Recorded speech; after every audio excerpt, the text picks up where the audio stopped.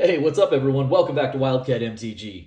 I feel like I'm late to the party, but today I finally get to open my first collector booster box from Commander Legends Battle for Baldur's Gate. By the time this video even airs, we're probably like only 2 weeks away from Double Masters 2022. So we've already hit this like super weird inflection point with this particular product where people have kind of moved off of it already.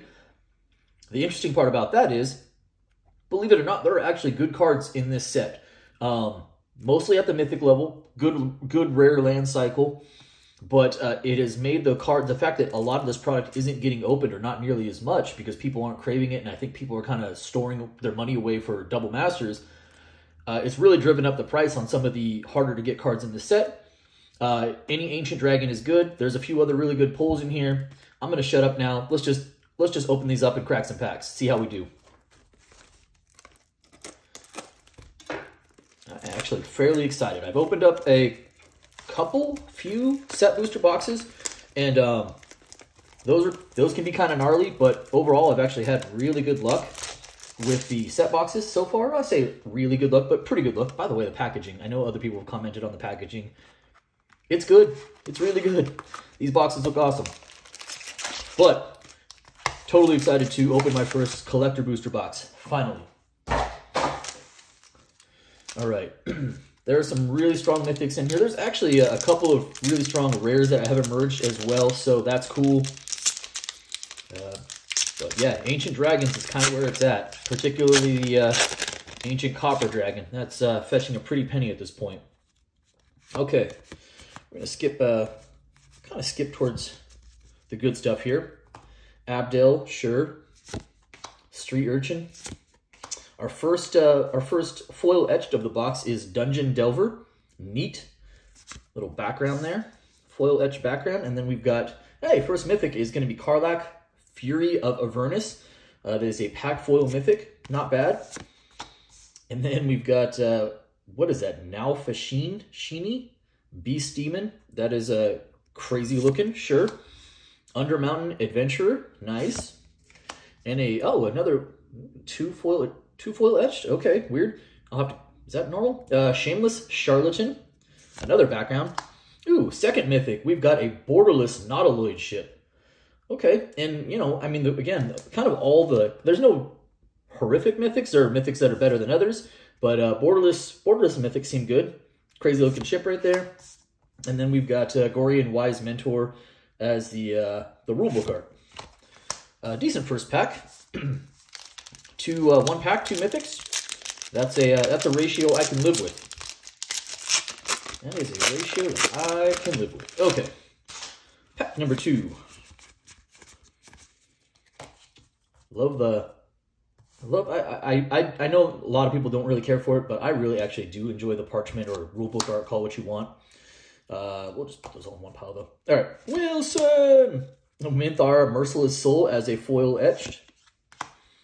White Plume Adventure as the, what are we doing here? White Plume Adventure as the pack foil rare. Cool. Mixing up my piles, that's what I'm doing. Mixing them all up.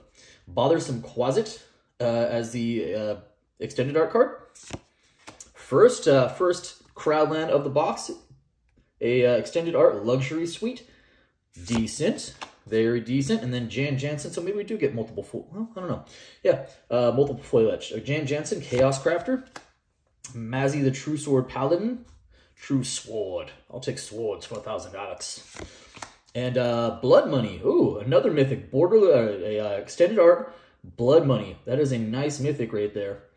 And the foiling on that, it does pop. It's pretty good right there. I will take it. So 2 packs, 3 mythics, and a couple of decent hits. No dragons yet, but I will say that I'm happy with that either. And 1 land already as well. I feel like we're doing okay. All right, Scanos Dragonheart, Flaming Fist. First foil etched is the Agent of the Shadow Thieves. Okay, another Shameless Charlatan as the pack foil. And next up, we've got Aboleth Spawn. That is actually a pretty decent rare hit. Not bad. That's our extended art card. Cool. Call to the Void as another extended art.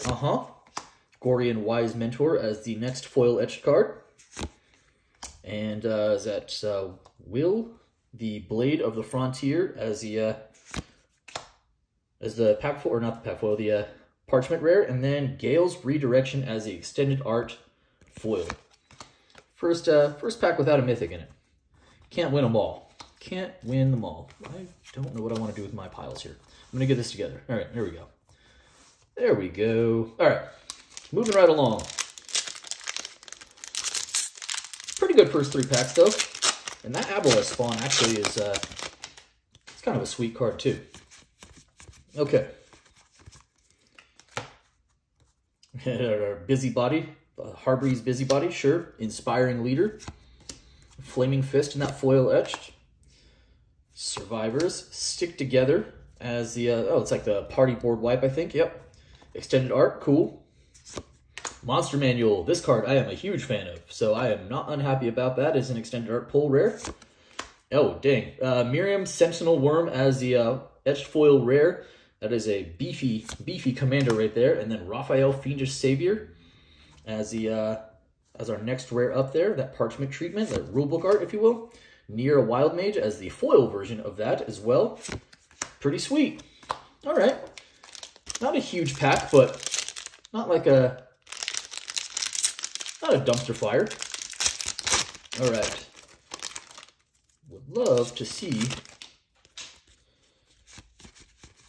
some more mythics and some more lands, though. All right, next up, Corlessa Scale Singer. We've got our etched foil card, cool. Mighty Servant of Luco. Oh, nice. No, Commander mythic there. Well, it's all Commander, but you know what I'm saying. Falthorn Dread Wolf Herald as our next mythic up. Astarian's Thirst as the extended art rare. Mazzy True Sword Paladin again as the foil etched. Ball Lord of Murder. That is a crazy looking art right there. I think that's pretty cool looking. And Illithid Harvester as the extended art foil. And that card is, I mean, not value-wise, but actually kind of a cool card otherwise. Slots right into a deck that runs horror cards. Illithid Horrors. All right, last pack of the first half of the box. Kind of stalled out on Mythics a little bit. Little Swift Boots, nice.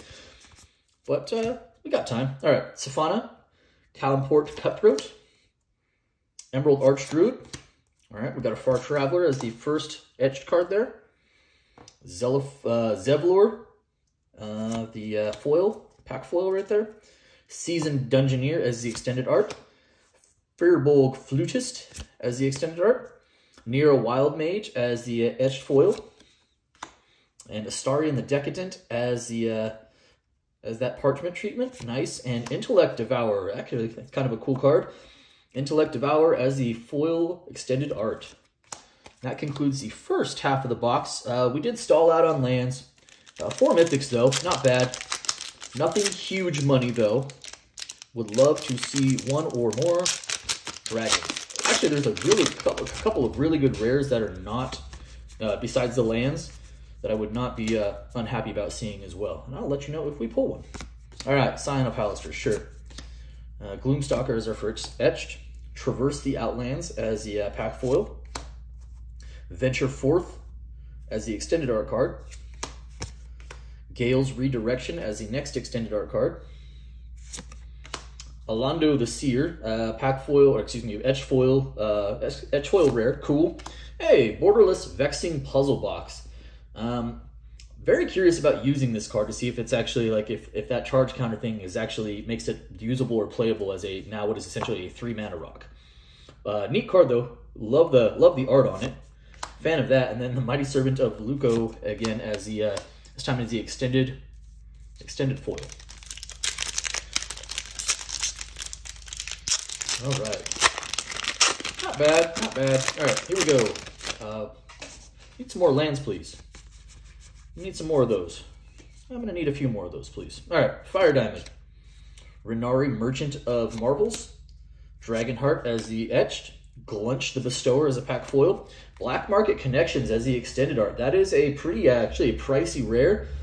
Very nice pull right there. I don't know, I'm going to guess like 18 to 20 bucks for that. So that's actually a really decent pull. Illithid Harvester, this time is the extended art, non-foil. Popular Entertainer as a background etched foil rare.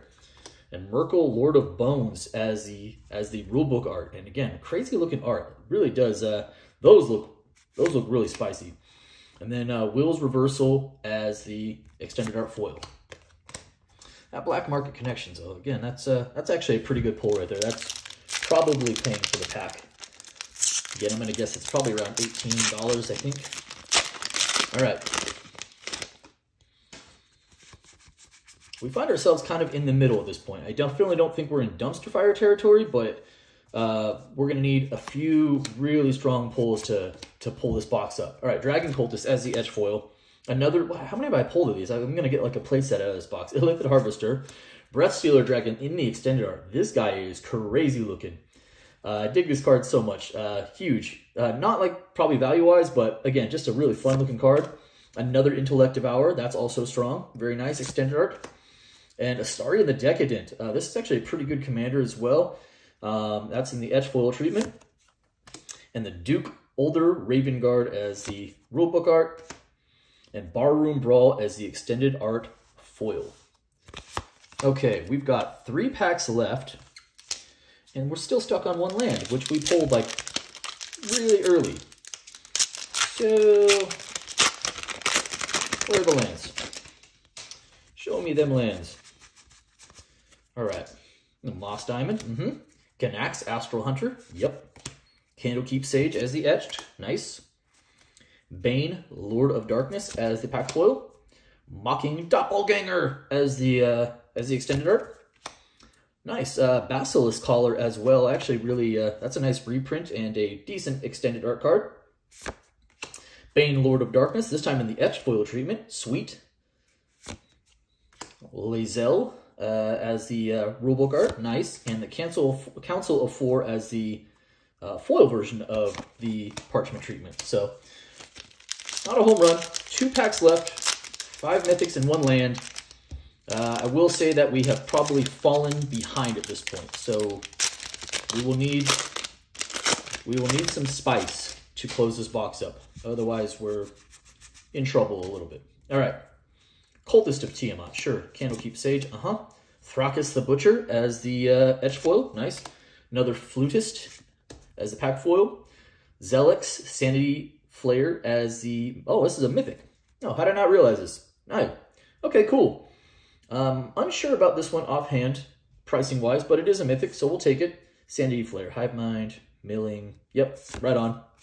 Caves of Chaos Adventure, okay. Extended art, Ragadraga, Gorgut's Boss as the foil etched rare, nice. And Shadowheart, Dark Justicer for the parchment treatment. And Robe of the Archmagi, super good. Look at the foiling on that, by the way. Like, that looks spectacular. That's kind of, that looks great. Robe of the Archmagi as the extended art foil. All right, last pack. No dragons, 1 land. Kind of sad. All right, here we go. Let's finish Cloak of the Bat. Mahadi, Emporium Master. Renari, Merchant of Marvels as the edge foil. We finally got our second land of the box. We got a pack foil, Bountiful Promenade. Nice. All right, Grell Philosopher as the extended art. Altar of Baal. I don't actually think I've seen this card. I'll have to read it later, but I'm curious. Altar of Baal as the extended art rare. Merkle of Bones in the etched foil treatment. Nice.